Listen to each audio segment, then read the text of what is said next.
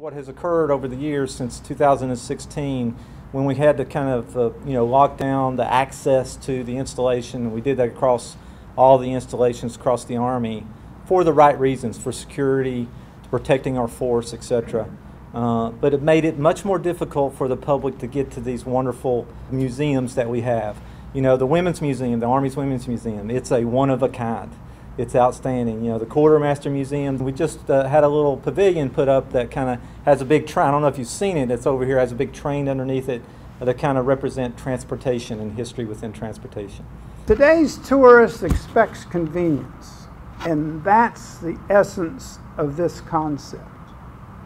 And when we look around at other military installations that have museums, they are providing direct access to their museums. So the concept is not unique. We just want to replicate that concept with Fort Lee. What we just did today with the signing of the MOU is monumental, not only for Fort Lee, but also our supporting communities and partners. The success of this enclave will demonstrate how we at Fort Lee are dedicated to fostering positive and symbiotic relationships between our military and civilian communities. It's partnerships like these that help bring the best out of our Army and our communities, and I'm so honored to be a part of it.